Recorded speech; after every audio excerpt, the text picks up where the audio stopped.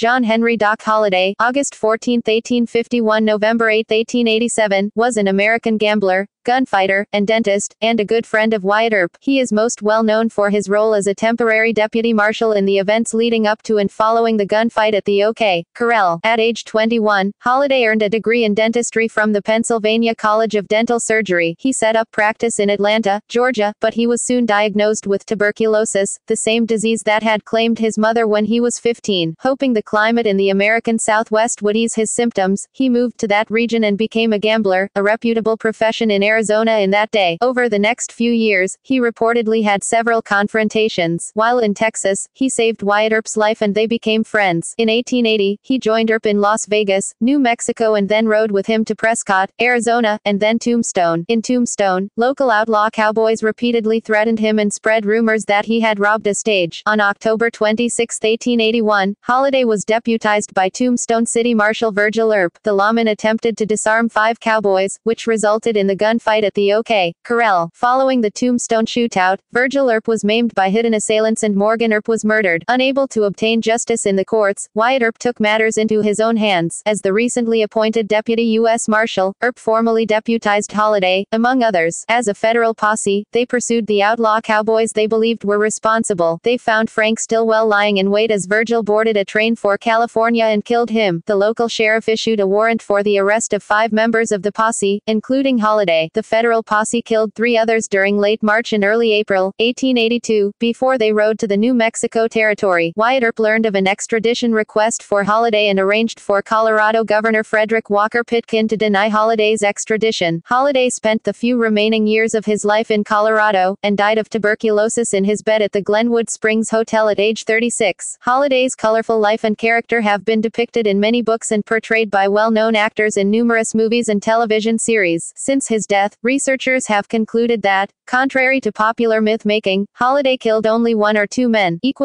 Early life and education Holliday was born in Griffin, Georgia, to Henry Burroughs Holliday and Alice Jane McKee Holliday. He was of English and Scottish ancestry. His father served in the Mexican-American War and the Civil War as a Confederate. When the war ended, he brought home an adopted son named Francisco and taught Holliday to shoot. Holliday was baptized at the First Presbyterian Church of Griffin in 1852. In 1864, his family moved to Valdosta, Georgia, where his mother died of tuberculosis on September 16, 1866. The same disease killed his adopted brother. 3 months after his wife's death, his father married Rachel Martin. Holliday attended the Valdosta Institute, where he received a classical education in rhetoric, grammar, mathematics, history, and languages, principally Latin, but some French and ancient Greek. In 1870, 19-year-old Holliday left home for Philadelphia. On March 1, 1872, at age 20, he received his Doctor of Dental Surgery degree from the Pennsylvania College of Dental Surgery, now part of the University of Pennsylvania School of Dental Medicine. Holliday graduated 5 months before his 21st birthday, so the school held his degree until he turned 21, the minimum age required to practice dentistry.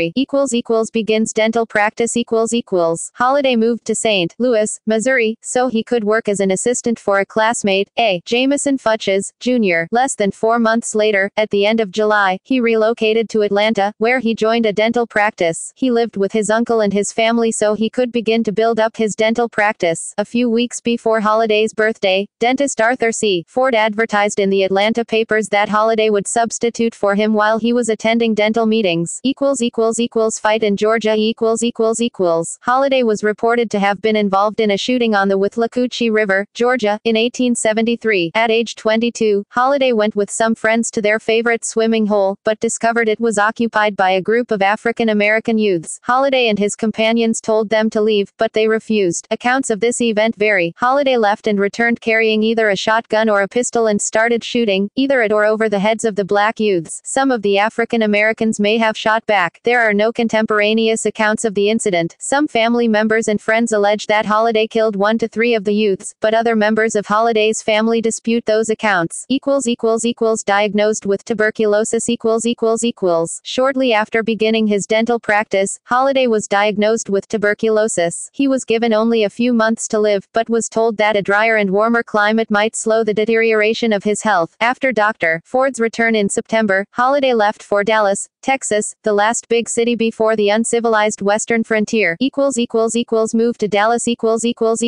When he arrived in Dallas, Holliday partnered with a friend of his father's, Dr. John A. Segar. They won awards for their dental work at the annual fair of the North Texas Agricultural, Mechanical, and Blood Stock Association at the Dallas County Fair. They received all 3 awards: Best Set of Teeth in Gold, Best in Vulcanized Rubber, and Best Set of Artificial Teeth and Dental Wear. Their office was located along Elm Street, between Market and Austin Streets. They dissolved the practice on March 2, 1874, and Holliday opened his own practice over the Dallas County Bank at the corner of Main and Lamar Streets. His tuberculosis caused coughing spells at inopportune times, and his dental practice slowly declined. Meanwhile, Holliday found he had some skill at gambling, and he soon relied on it as his principal income source. On May 12, 1874, Holliday and 12 others were indicted in Dallas for illegal gambling. He was arrested in Dallas in January 1875 after trading gunfire with a saloon keeper, Charles Austin, but no one was injured and he was found not guilty. He moved his offices to Denison, Texas, but after being found guilty of, and fined for, gaming in Dallas, he decided to leave the state.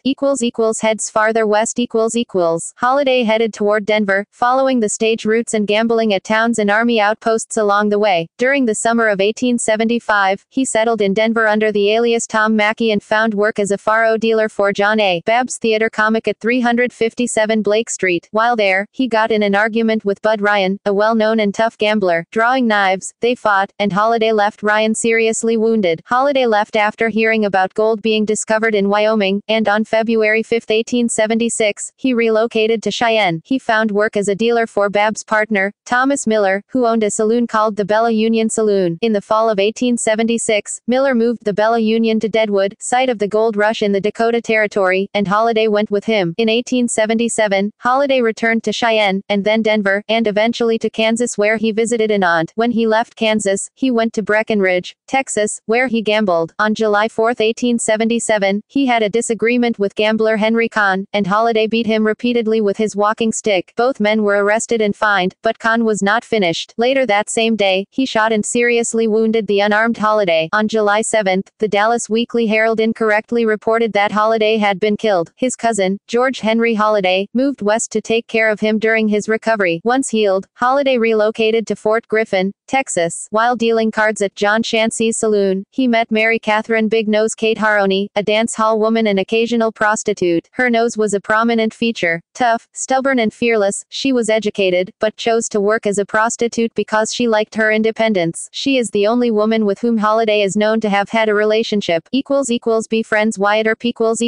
In October 1877, outlaw Dave Rudabaugh robbed a Santa Fe Railroad construction camp and fled south. Wyatt Earp was given a temporary commission as deputy U.S. Marshal, and he left Dodge City following Rudabaugh over 400 miles, 640 kilometers, to Fort Griffin, a frontier town on the Clear Fork of the Brazos River. Earp went to the Beehive Saloon, the largest in town and owned by John Chancey, whom Earp had known since he was 21. Chancey told Earp that Rudabaugh had passed through town earlier in the week, but he did not know where he was headed. Chancey suggested Earp ask gambler Doc Holliday, who had played cards with Rudabaugh. Holliday told Earp that Rudabaugh was headed back to Kansas. After about a month in Fort Griffin, Earp returned to Fort Clark, and in early 1878, he went to Dodge City, where he became the assistant city marshal, serving under Charlie Bassett. During the summer of 1878, Holliday and Haroni also arrived in Dodge City, where they stayed at Deacon Cox's boarding house as Dr. and Mrs. John H. Holliday. Holliday sought to practice dentistry again, and ran an ad in the local paper. Dentistry. John H. Holliday, dentist, very respectfully offers his professional services to the citizens of Dodge City and surrounding county during the summer. Office at room No. 24 Dodge House. Where satisfaction is not given, money will be refunded. According to accounts of the following event reported by Glenn Boyer in I Married Wyatt Earp, Earp had run 2 cowboys, Toby Driscoll and Ed Morrison, out of Wichita earlier in 1878. During the summer, the 2 cowboys, accompanied by another 24 men, rode into Dodge and shot up the town while galloping down Front Street. They entered the Long Branch Saloon, vandalized the room, and harassed the customers. Hearing the commotion, Earp burst through the front door, and before he could react, a large number of cowboys were pointing their guns at him. In another version, there were only 3 to 5 cowboys. Holliday was playing cards in the back of the room and upon seeing the commotion, drew his weapon and forced the men to put their weapons down, thus rescuing Earp from a bad situation. No account of any such confrontation was reported by any of the Dodge City newspapers at the time. Whatever actually happened, Earp credited Holliday with saving his life that day, and Earp and he became friends.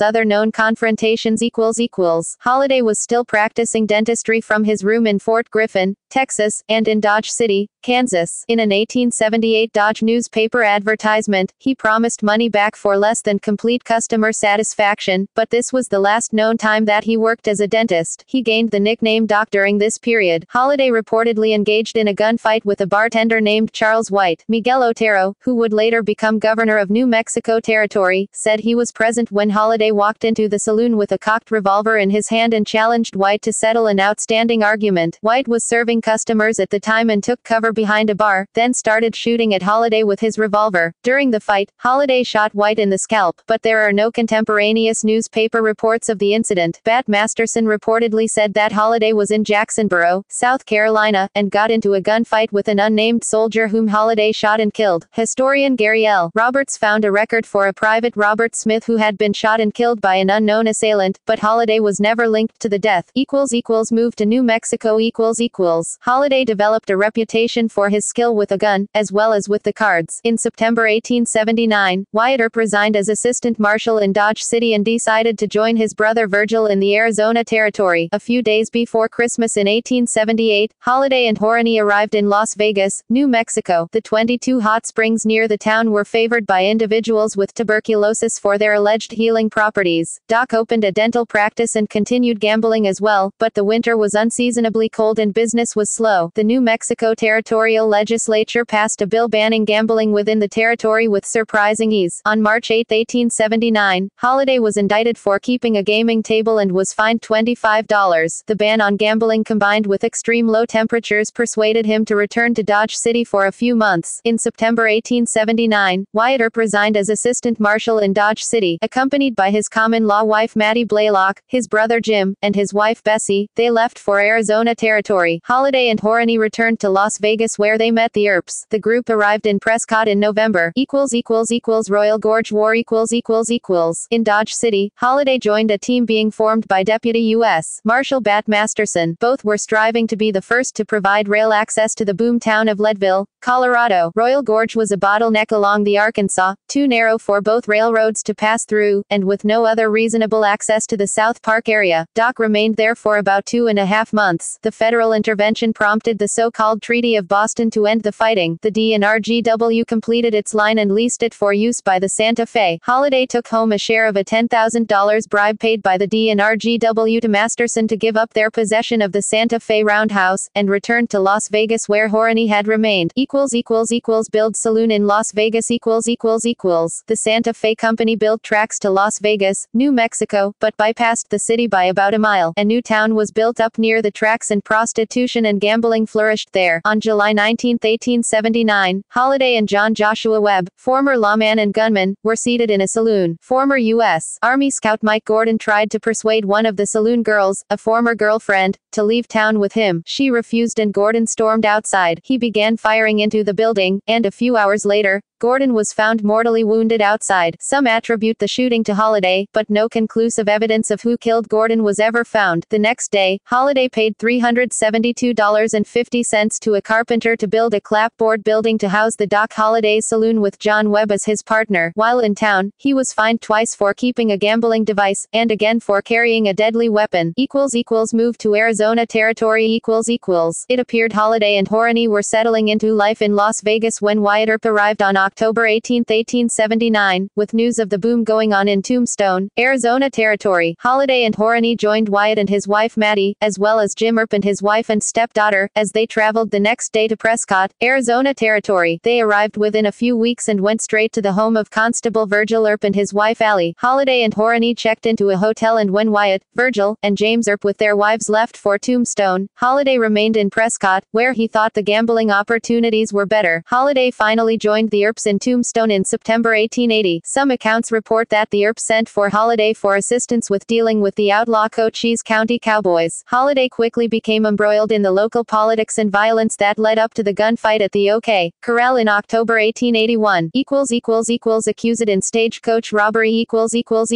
Holliday and Horney had many fights. After a particularly nasty, drunken argument, Holliday kicked her out. County Sheriff Johnny Bean and Milt Joyce saw an opportunity and exploited the situation. They plied Horney with more booze and suggested to her a way to get even with Holliday. She signed an affidavit implicating Holliday in an attempted robbery and murder of passengers aboard a Kinnear and Company stagecoach on March 15, 1881. Carrying $26,000 in silver bullion, about $645,248 in today's dollars. 3 cowboys had stopped the stage between Tombstone and Benson, Arizona and robbed it. Bob Paul, who had run for Pima County Sheriff and was contesting the election he lost due to ballot stuffing, was riding along as the Wells Fargo shotgun messenger. He had taken the reins and driver's seat in Contention City because the usual driver, a well-known and popular man named Eli Bud Philpott, was ill. Philpott was riding shotgun. Paul fired his shotgun and emptied his revolver at the robbers, wounding a cowboy, later identified as Bill Leonard, in the groin. Philpott and passenger Peter Rohrig, riding in the rear dicky seat, were both shot and killed. Holliday was a good friend of Leonard, a former watchmaker from New York. Based on the affidavit sworn by Horney, Judge Wells Spicer issued an arrest warrant for Holliday. Rumors flew that Holliday had taken part in the shooting and murders. Tombstone saloon owner Milt Joyce disarmed Holliday one day when he got into an altercation with fellow gambler Johnny Tyler. Later that day, Holliday heard that Joyce was spreading rumors that Holliday had taken part in the robbery. Drunk, Holliday returned to Joyce's saloon. He insulted Joyce and demanded his firearm back. Joyce refused and threw him out, but Holliday came back carrying a revolver and started firing. Joyce pulled out a pistol and Holliday shot the revolver out of Joyce's hand, putting a bullet through his palm. When Joyce's bartender, Parker, tried to grab his gun, Holliday wounded him in the toe. Joyce picked up his pistol and pistol-whipped Holliday, knocking him out. The Earps found witnesses who could attest to Holliday's location elsewhere at the time of the stagecoach murders, and Horney sobered up, revealing that Bean and Joyce had influenced her to sign a document she did not understand. With the cowboy plot revealed, Spicer freed Holliday. The district attorney threw out the charges, labeling them ridiculous. Holliday gave Horney some money and put her on a stage out of town. Gunfight at the OK Corral.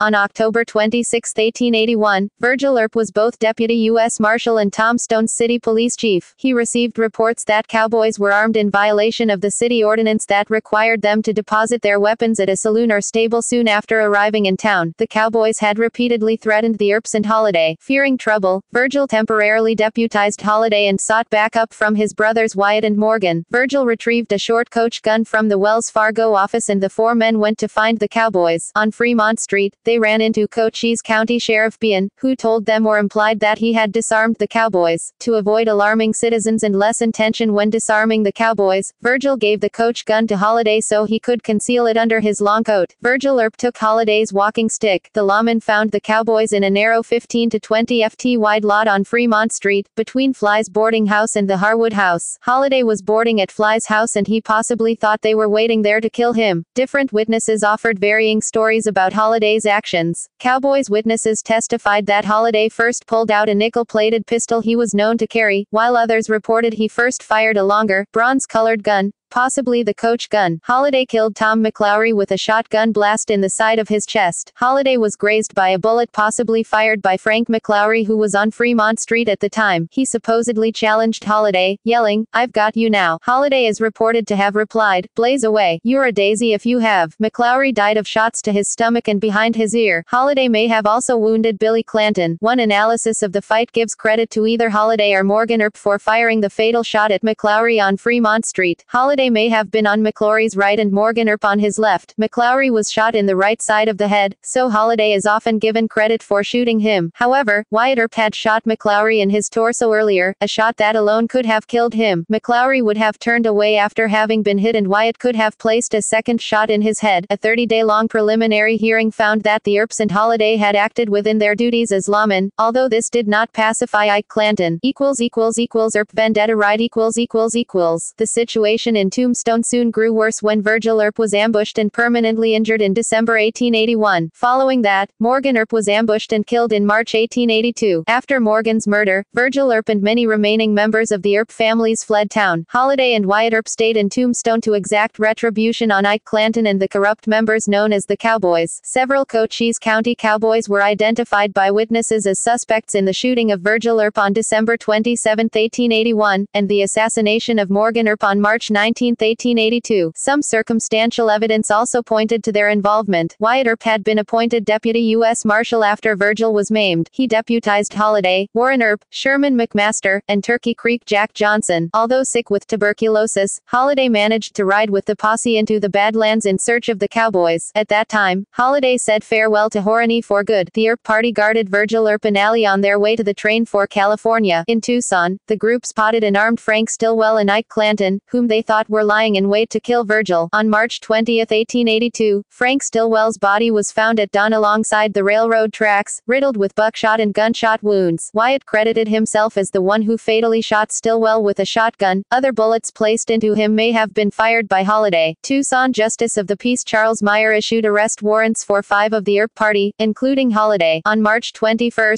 they returned briefly to Tombstone, where they were joined by Texas Jack Vermillion and possibly others. Wyatt deputized the men who rode with him. On the morning of March 22, a portion of the Earp posse including Wyatt, Warren, Holliday, Sherman McMaster, and Turkey Creek Johnson rode about 10 miles, 16 kilometers, east to Pete Spence's ranch to a wood-cutting camp located off the Chiricahua Road, below the South Pass of the Dragoon Mountains. According to Theodore Judah, who witnessed events at the wood camp, the Earp posse arrived around 11 a.m. and asked for Spence and Florentino Indian Charlie Cruz. They learned Spence was in jail and that Cruz was cutting wood nearby. They followed the direction Judah indicated and he soon heard a dozen or so shots. When Cruz did not return the next morning, Judah went looking for him, and found his body full of bullet holes. Gunfight at Iron Springs 2 days later, Earp's posse traveled to Iron Springs located in the Whetstone Mountains, where they expected to meet Charlie Smith, who was supposed to be bringing $1,000 cash from their supporters in Tombstone. With Wyatt and Holliday in the lead, the 6 lawmen surmounted a small rise overlooking the springs. They surprised 8 cowboys camping near the springs. Curly Bill recognized Wyatt Earp in the lead and immediately drew his shotgun and fired at Earp. The other cowboys also drew their weapons and began firing. Wyatt Earp and Holliday left the only record of the fight. Earp dismounted, shotgun in hand. Texas Jack Vermillion's horse was shot and fell on him, pinning his leg and wedging his rifle underneath. Lacking cover, Holliday, Johnson, and McMaster retreated. Earp returned Curly Bill's gunfire with his own shotgun and shot him in the chest, nearly cutting him in half according to Earp's later account. Curly Bill fell into the water by the edge of the spring and lay dead. The cowboys fired a number of shots at the Earp party, but the only casualty was Vermillion's horse, which was killed. Wyatt's long coat was punctured by bullets on both sides. Another bullet struck his boot heel and his saddle horn was hit as well, burning the saddle hide and narrowly missing Wyatt. Firing his pistol, Wyatt shot Johnny Barnes in the chest and Milt Hicks in the arm. Vermillion tried to retrieve his rifle wedged in the scabbard under his fallen horse, exposing himself to the cowboys' gunfire. Doc Holliday helped him gain cover. Wyatt had trouble remounting his horse because his cartridge belt had slipped down around his legs. He was finally able to get on his horse and retreat. McMaster was grazed by a bullet that cut through the straps of his field glasses. Earp and Holliday part company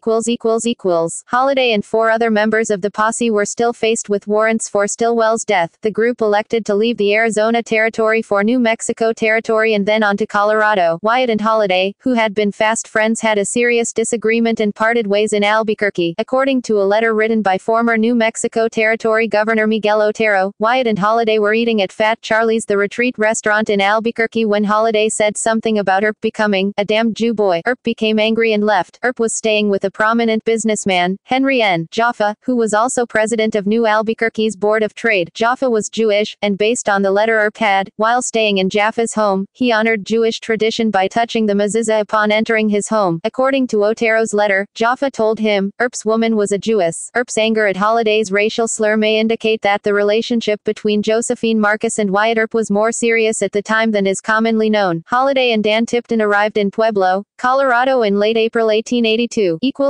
Arrives in Colorado equals. On May 15, 1882, Holliday was arrested in Denver on the Tucson warrant for murdering Frank Stillwell. When Wyatt Earp learned of the charges, he feared his friend Holliday would not receive a fair trial in Arizona. Earp asked his friend Bat Masterson, then chief of police of Trinidad, Colorado, to help get Holliday released. Masterson drew up bunco charges against Holliday. Holliday's extradition hearing was set for May 30th. Late in the evening of May 29th, Masterson sought help getting an appointment with Colorado Governor Frederick Walker Pitkin. He contacted E.D. Cowan, Capitol reporter for the Denver Tribune, who held political sway in town. Cowan later wrote, he submitted proof of the criminal design upon Holliday's life. Late as the hour was, I called on Pitkin. His legal reasoning was that the extradition papers for Holliday contained faulty legal language, and that there was already a Colorado warrant out for Holliday, including the bunco charge that Masterson had fabricated. Pitkin was persuaded by the evidence presented by Masterson and refused to honor Arizona's extradition request. Masterson took Holliday to Pueblo, where he was released on bond 2 weeks after his arrest. Holliday and Wyatt met again in June 1882 in Gunnison after Wyatt helped to keep his friend from being convicted on murder charges regarding Frank Stillwell. Holliday was able to see his old friend Wyatt one last time in the late winter of 1886, where they met in the lobby of the Windsor Hotel. Sadie Marcus described the skeletal Holliday as having a continuous cough and standing on unsteady legs. Death of Johnny Ringo On July 14, 1882, Johnny Ringo was found dead in the crotch of a large tree in West Turkey Creek Valley near Chiricahua Peak, Arizona Territory. He had a bullet hole in his right temple and a revolver was found hanging from a finger of his hand. In his book One Married Wyatt Earp, editor Glenn Boyer wrote that Josephine Marcus Earp said Wyatt Earp and Holliday returned to Arizona to kill Ringo. Josephine reported that Holliday killed Ringo with a rifle, but this contradicts the coroner's finding that Ringo committed suicide, dying by a pistol shot at close range. Boyer's book is now recognized by Earp researchers as a hoax that cannot be relied upon. The newspaper in Salida, Colorado, reported that Holliday had arrived there on July 7, 6 days and 500 miles, 800 kilometers, from where Ringo died. However, district court records from Pueblo County, Colorado, document that both Holliday and his attorney appeared in court on July 11, 14, and 18, 1882, making it impossible for them to have been in Arizona at the same time. In her book Doc Holliday, A Family Portrait, author Karen Holliday Tanner noted that the court record for July 11 indicated that he appeared in person, using the Latin legal phrase in propria persona or in his own person. She also described a writ of habeas corpus that was issued for Holliday on July 11. She speculated that he may not have been actually in Pueblo and that his attorney appeared on his behalf. Tanner asserts that the phrase was standard legal filler and does not prove that Holliday was physically present in court. Death and burial Holliday spent his remaining days in Colorado. After a stay in Leadville, he suffered from the high altitude. He increasingly depended on alcohol and laudanum to ease the symptoms of tuberculosis, and his health and his skills as a gambler began to deteriorate. Holliday's last known confrontation took place in Hyman's Saloon in Leadville. Down to his last dollar, he had pawned his jewelry, and then borrowed $5 from Billy Allen, a bartender and special officer at the Monarch Saloon, which enabled Allen to carry a gun and make arrests within the saloon. When Allen demanded he be repaid, Holliday could not comply. He knew Allen was armed, and when Allen appeared ready to attack him, he shot him, wounding him in the arm. Holliday was arrested and put on trial. He claimed self-defense, noting that Allen outweighed him by 50 pounds and he feared for his life. A witness testified that Allen had been armed and in Hyman's earlier in the day apparently looking for Holliday. On March 28, 1885, the jury acquitted Holliday. Final days In 1887, prematurely gray and badly ailing, Holliday made his way to the Hotel Glenwood, near the hot springs of Glenwood Springs, Colorado. He hoped to take advantage of the reputed curative power of the waters, but the sulfurous fumes from the spring may have done his lungs more harm than good. As he lay dying, Holliday is reported to have asked the nurse attending him for a shot of whiskey. When she told him no, he looked at his bootless feet, amused. The nurses said that his last words were, "This is funny. He always figured he would be killed someday with his boots on." Holliday died at 10 a.m. on November 8, 1887. He was 36. Wyatt Earp did not learn of Holliday's death until 2 months afterward. Horany later said that she attended to him in his final days, but it is doubtful that she was present. Service The Glenwood Springs Ute chief of November 12, 1887, wrote in his obituary that Holliday had been baptized in the Catholic Church. This was based on correspondence written between Holliday and his cousin, Sister Mary Melanie, a Catholic nun. No baptismal record has been found in either street. Stevens Catholic Church in Glenwood Springs or at the Annunciation Catholic Church in nearby Leadville. Holliday's mother had been raised a Methodist and later joined a Presbyterian church, her husband's faith, but objected to the Presbyterian doctrine of predestination and reconverted to Methodism publicly before she died, saying that she wanted her son John to know what she believed. Holliday himself was later to say that he had joined a Methodist church in Dallas. At the end of his life, Holliday had struck up friendships with both a Catholic priest, Father E.T. Downey, and a Presbyterian minister, Rev. W.S. Randolph, in Glenwood Springs. When he died, Father Downey was out of town, and so Rev. Randolph presided over the burial at 4 p.m. on the same day that Holliday died. The services were reportedly attended by many friends.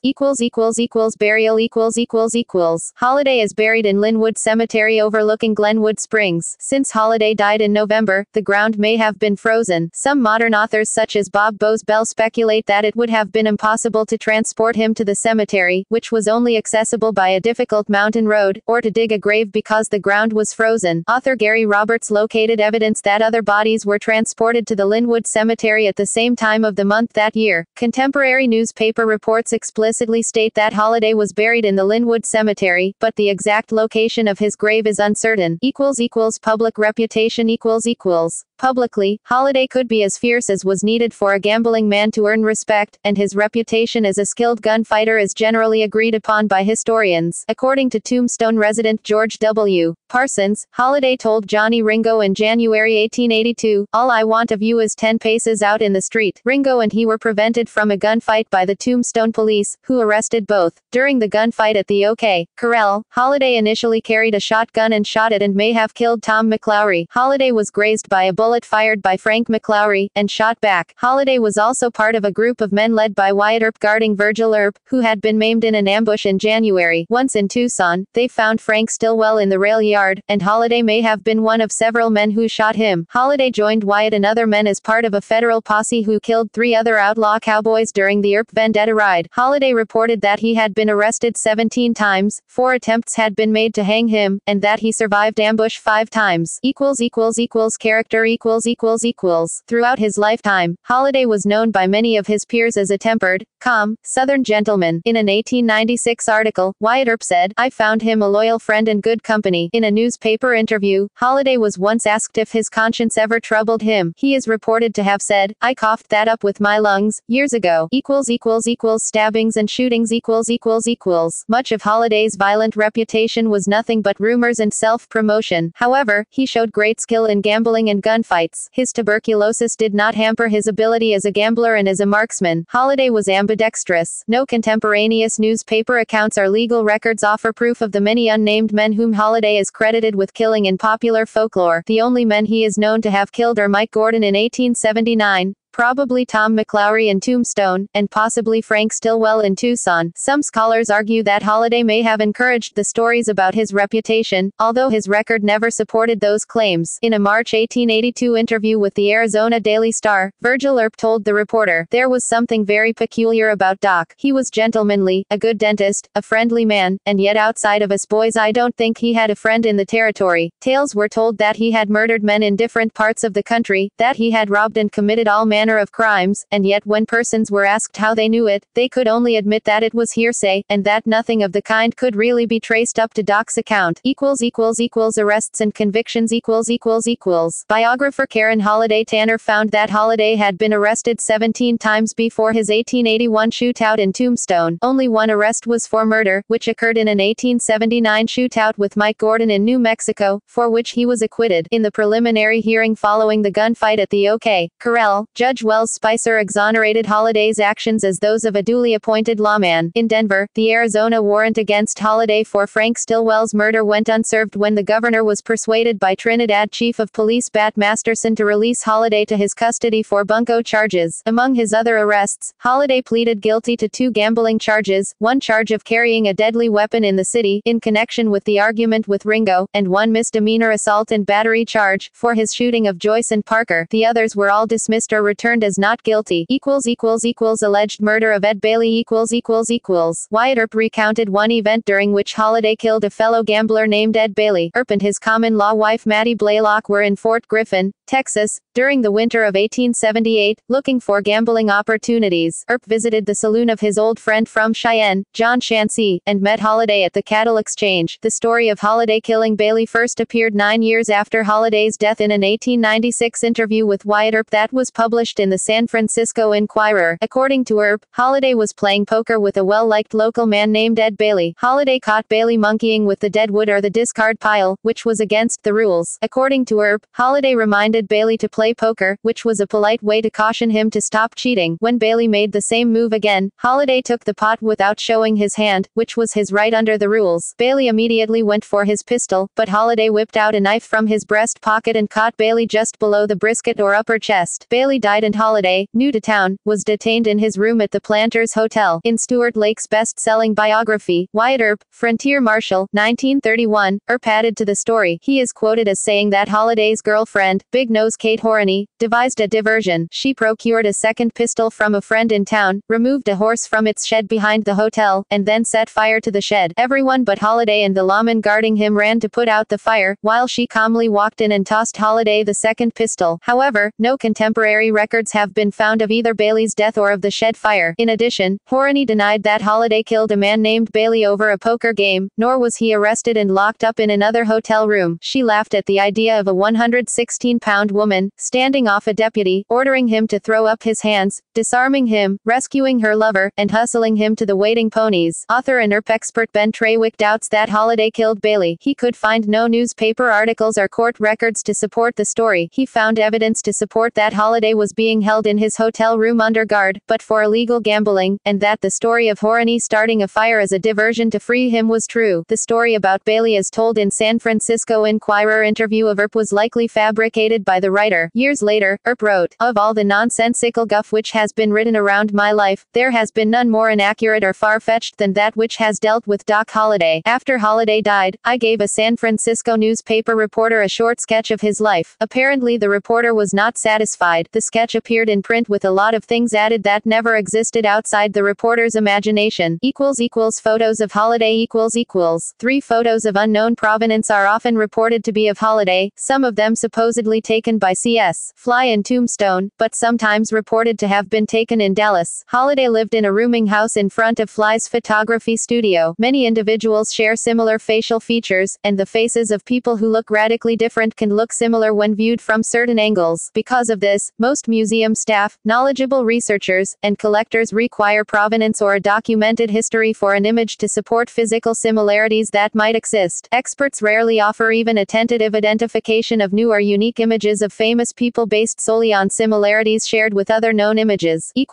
Legacy Doc Holliday is one of the most recognizable figures in the American Old West, but he is most remembered for his friendship with Wyatt Earp and his role in the gunfight at the OK Corral. Holliday's friendship with the lawman has been a staple of popular sidekicks in American Western culture, and Holliday himself became a stereotypical image of a deputy and a loyal companion in modern times. He is typically portrayed in films as being loyal to his friend Wyatt, whom he sticks with during the duo's greatest conflicts, such as the gunfight at the OK Corral and Earp's vendetta, even with the ensuing violence and hardships which they both endured. Together with Wyatt Earp, Doc Holliday has become a modern symbol of loyalty, brotherhood, and friendship. The Holliday birth home is marked with an historical marker located in Fayetteville, Georgia. A life-sized statue of Holliday and Earp by sculptor Dan Bates was dedicated by the Southern Arizona Transportation Museum at the restored Historic Railroad Depot in Tucson, Arizona, on March 20, 2005, the 122nd anniversary of the killing of Frank Stillwell by Wyatt Earp. The statue stands at the approximate site of the shooting on the train platform. Doc Holliday Days are held yearly in Holliday's birthplace of Griffin, Georgia. Valdosta, Georgia held a Doc Holliday look-alike contest in January 2010, to coincide with its sesquicentennial celebration. In popular culture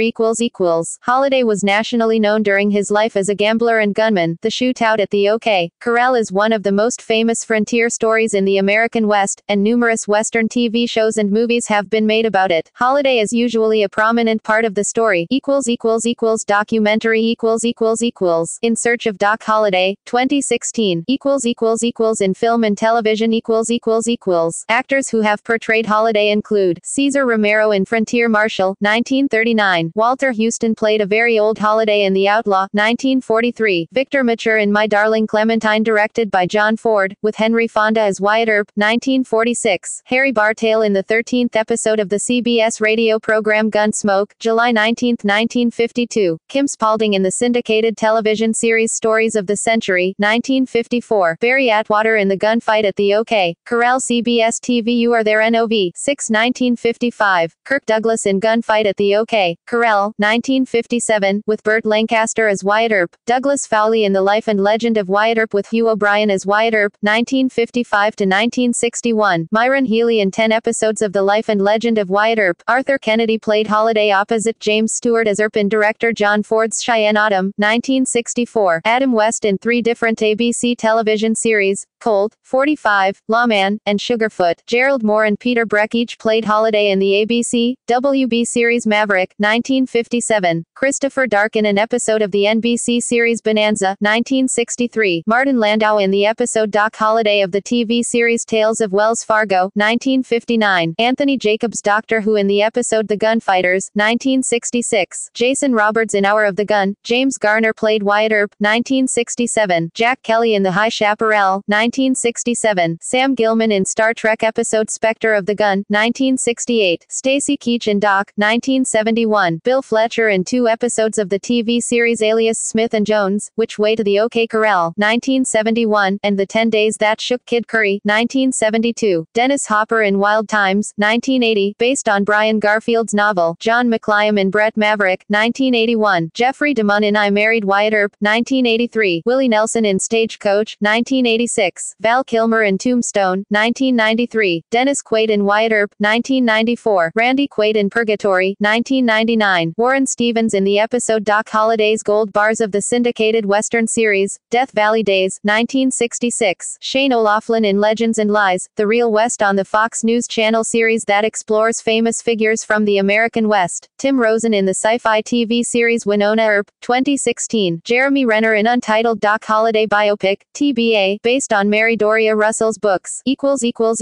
fiction Epitaph, a novel of the OK Corral by Mary Doria Russell, 2015. ISBN 978-0-06-219876-1. A Wicked Little Town, Book 1 of the Doc Holliday series by Elena Sandage, 2013. ISBN 978-0-992807-0-9. Southern Sun, The Saga of Doc Holliday by Victoria Wilcox, 2013. ISBN 978-1-908483-55-3. Holliday, Nate Bowden and Doug Dabbs, 2012. ISBN 978-1-934964-65-1. Doc, a novel by Mary Doria Russell, 2011. ISBN 978-1-4000-6804-3. Merkaba Rider, The Mensch with No Name by Edward M. Erdelich, a novel in the Weird West genre, 2010. ISBN 978-1-61572190-0. The Bundline Special by Mike Resnick, 2010. ISBN 978-1-61614249-0. Territory by Emma Bull, 2007. ISBN 978-0-8125-4836-5. The Last Ride of German Freddy by Walter John Williams, a novella in Worlds That Weren't, 2005. ISBN 978-1-101-21263-9. The Once and Future Dentist by D. Richard Pierce, 2005. Audio published by Escape Pod. Bucking the Tiger, a novel by Bruce Olds, 2002. ISBN 978-0-312-42024-6. The Fourth Horseman by Randy Lee Eichhoff, 1998. ISBN 0-312-85301-7. Deadlands, a tabletop role-playing game produced by Pinnacle Entertainment Group in Law Dogs, 1996. ISBN 978-1-889-546-26-1. Wild Times by Brian Garfield, 1978. ISBN 978-0-671-24374-6. 6. The Last Kind Word Saloon by Larry McMurtry, 2014 ISBN 978-0-87140-786-3. At Gravesend by Janine Frost, 2008 ISBN 978-0061583070. In song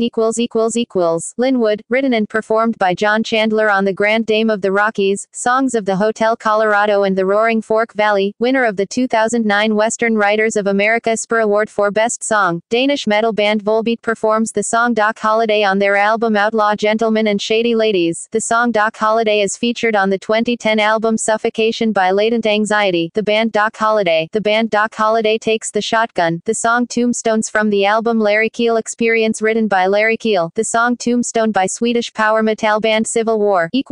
References further reading Bell, Bob Bose. The Illustrated Life and Times of Doc Holliday, Phoenix, TriStar Bose Publications, 1994. DeMattos, Jack. Gunfighters of the Real West, Doc Holliday, Real West, January 1982. Johns, Pat. The Frontier World of Doc Holliday, Faro Dealer from Dallas to Deadwood, New York, Hastings House Publishers, Inc., 1957. Kirkpatrick, J.R., Doc Holliday's Missing Grave, True West, October, 1990. Lynch, Sylvia D., 1995. Aristocracy's Outlaw, The Doc Holliday Story, Tennessee Iris Press, ISBN 0-9645781-0-7. Marks, Paula Mitchell, and Die in the West, The Story of the OK. Corral Gunfight, New York, William Morrow and Company, Inc., 1989 ISBN 0-688-07288-7. Masterson, W.B. Bat. Famous Gunfighters of the Western Frontier, Doc Holliday, Human Life Magazine, Volume 5, No. 2, May, 1907. Myers, John Myers, Doc Holliday, Boston, Little, Brown and Company, 1955. Palmquist, Robert F. Goodbye Old Friend, Real West, May, 1979. Roberts, Gary L. The Fremont Street Fiasco, True West, July 1988. Roberts, Gary L. 2006. Doc Holliday, The Life and Legend, John Wiley & Sons, Inc., ISBN 0-471-26291-9. Tanner, Karen Holliday, 1998. Doc Holliday, A Family Portrait, University of Oklahoma Press, ISBN 978-0-8061-3320-1. External links Kansasheritage.org, John Henry Holliday Family History, TomstoneTimes.com, Where's Doc, DocAncestry.com, Holiday information, photos and genealogy from Spalding County, Georgia. Jen Webb, John Henry Doc Holliday, Western Lawman, Find a Grave, January 1, 2001, retrieved September 2, 2012.